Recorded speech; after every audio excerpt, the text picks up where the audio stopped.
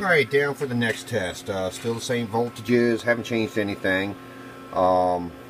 Except for 2500 watt slug. But we've got the 1.25" half-inch bead transformers. Now this is a whole different wrap on these DEIs, so just going to show you all the differences in different things. So we've got different wraps on the transformers, different combiner, a little bit different still the DEIs. Don't pay no attention to the big old tuner because that's not staying, but this is just for testing purposes. So here's what we got. Let me move some stuff out the way. So still same meters, peak sitting there 2500. Oh yeah, it's about a good 650 on the peak. Oh yeah, so about a good 280.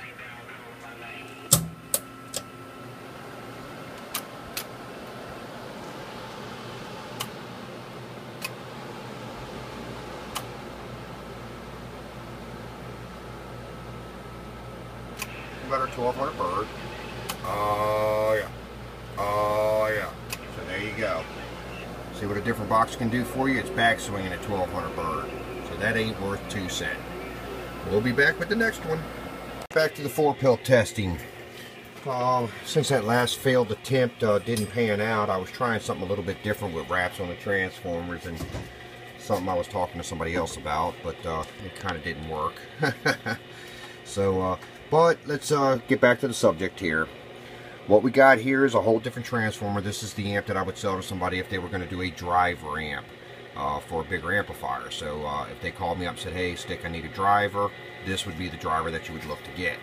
The very first amp that we showed, which is the main 2x4 that I usually run on my bass, just a local talk around here, wasn't really never set up to be a driver, just an output amp.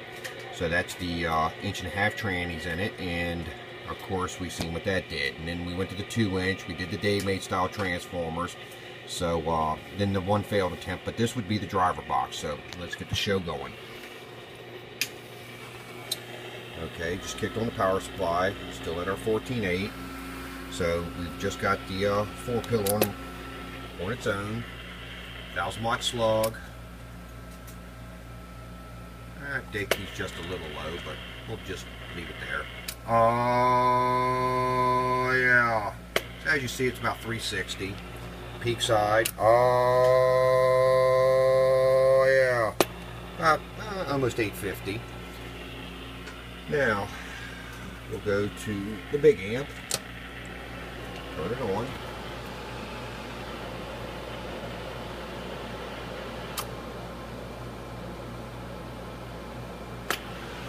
Okay, 5,000 watt slug.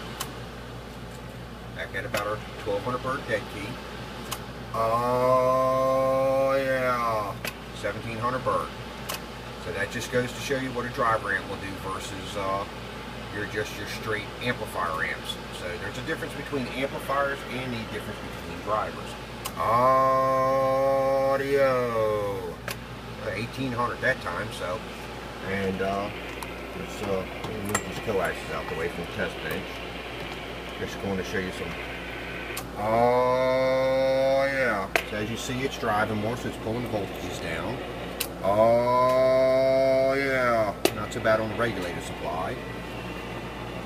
Oh yeah. And as you see, that 850 peak still stays there as a driver, where I should have showed that with some of the other amps. That actually does fall down some. And here's your bird.